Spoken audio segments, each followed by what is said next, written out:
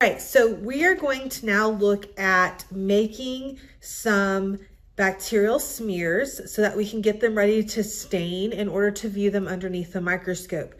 Bacteria, when we grow it on the plate, it may have a type of color to it, like you can see here, that you can tell that it's growing on the plate. But if we were to directly take this onto a slide, it would be very difficult to see the structures.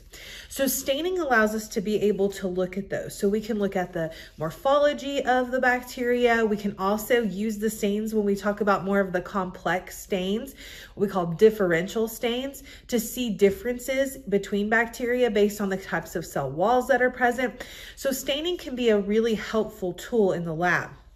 But before we actually stain, we're gonna have to create some bacterial smears. We wanna make sure that the bacteria is smeared across the slide so that it's not just clumped, which makes it very hard to see. All right, so we're gonna create some smears here. So you're gonna notice that I have 3 slides out because we're gonna do 3 types of stains in the next video. So I wanna make sure that I make smears for all 3. I'm gonna take a slide. I wanna make sure that it's a clean slide. I just took this directly out of a new slide container. If the slide has fingerprints or anything on that, you can clean it with lens cleaner and getting it all clean and ready for it to potentially be smeared. So what we're gonna do is we've got to first be able to use water, okay? Because we want to put water on here, we wanna spread it out, because again, when we're using it directly off of a plate, it would clump up too much. So we wanna use a drop of water. Now, we're not just using tap water here. We wanna make sure that we use our sterile water, okay? And so I have here a sterile water, okay? So remember, this is distilled water that has gone through the autoclave and it's sterilized. I also have my inoculating loop. Now remember, we have to go through the process of our aseptic transfers and techniques. We've got to make sure that this is sterile. So what we're going to do is we're going to place it into the incinerator. We're going to allow it to get red, and then we're going to let it cool. Now this is to make sure that nothing is on this as we get ready to transfer our water. Okay, so when we get ready to transfer the water. Now remember, we've got to let this cool, not by waving it around, not by laying it down. We could potentially put it right here by our incinerator. It has little holes to hold it, but we also don't want to put it into the auger, okay, because contamination could still occur. So we're going to let this cool off. Once this is cooled, we're then going to take our sterile water. Okay, so we're gonna go through that process. Now, we're only adding a little bit of water on here because if we add too much water, it takes too long for this to dry. The whole point here is that we have to make sure that these air dry before we actually heat fix them. And so because of that, the longer or the more water you use, the longer you have to wait. Okay, so I'm gonna take this, I'm going to open it up. Okay, so I have my sterile water. I'm gonna stick my inoculating loop in, and I'm just gonna loop a little bit of water. I'm gonna then tap it on my slide, okay, so where I get the water off, okay?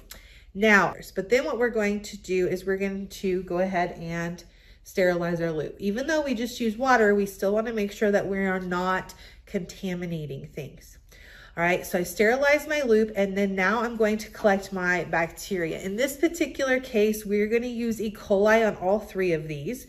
All right, it's the bacteria that I have available right now, and so we're going to use it on all 3, and we're going to stain it, okay, in these different ways. So again, we're going to allow this to cool.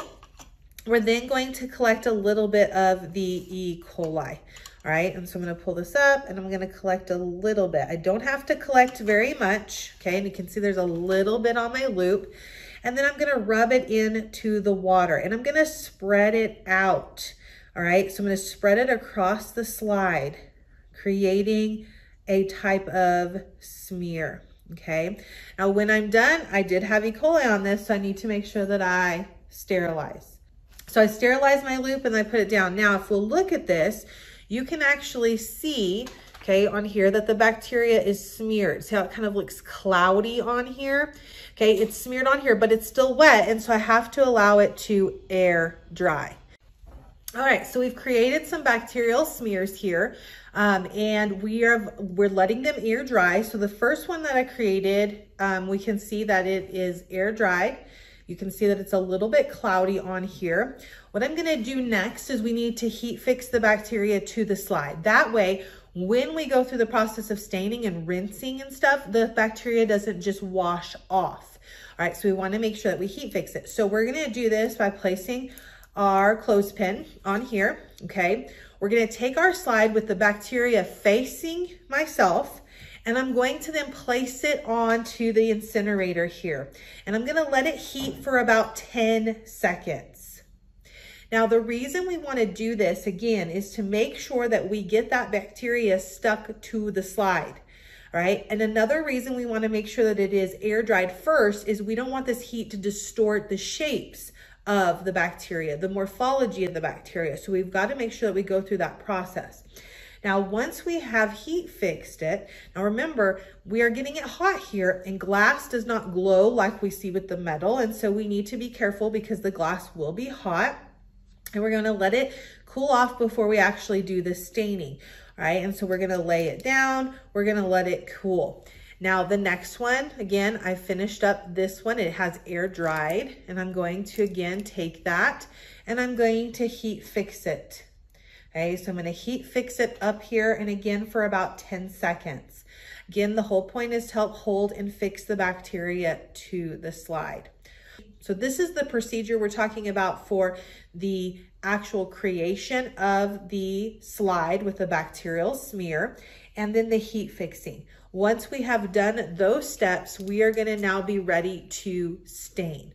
Whether we use a simple stain or we use a more complex or differential stain, that's going to be what we'll talk about next. Again, if you have any questions or any kind of concerns about setting up a bacterial smear or heat fixing, please let me know.